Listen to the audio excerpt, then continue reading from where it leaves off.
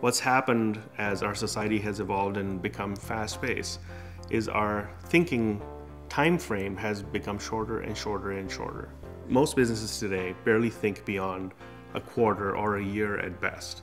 The retail industry is notorious for having the lowest possible wages and having a high amount of churn. And what people don't understand is the cost of the turnover and the cost of the churn is significant for a business. Minimum wage, a lot of people think it's the minimum that you need, and if you are paid a minimum wage, you should be able to live. And I realized that even though we were paying 12, 13, 14 an hour, you really couldn't live on 12, 13, 14 an hour. We started in our laundry room of our house about a decade ago and have grown a lot since then. We operate 5 warehouses now across North America and Europe, and one in New Zealand as well. And we have a staff of 12 that are based here in Canada. Our competitors are paying their managers barely above a minimum wage. We pay all of our staff a living wage or more. We think that is not a disadvantage, it is actually an advantage. If you look at the businesses that are paying a living wage, you will find that these are businesses that are well run, they're well structured, and they have an employee base that is highly engaged and motivated, and honestly, these businesses, I think, have a better right to succeed.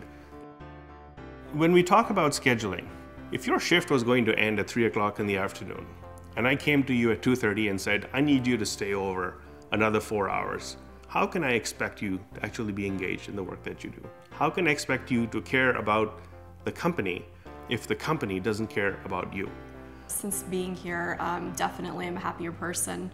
Not only because I am making more and I feel like I can support my kids without having that stress of every day just wondering how I'm going to pay the bills, but also because it's a wonderful work environment. When you feel like you're cared about, when you feel like you're taken care of, you want to give that sentiment to others, and it makes me better at my job.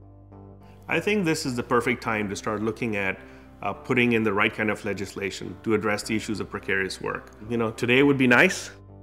When we look at the way forward, I think we have to continue to improve a lot of things in our society, and one of those is creating a society and an environment where people, when they work, they have the opportunity to come out of poverty.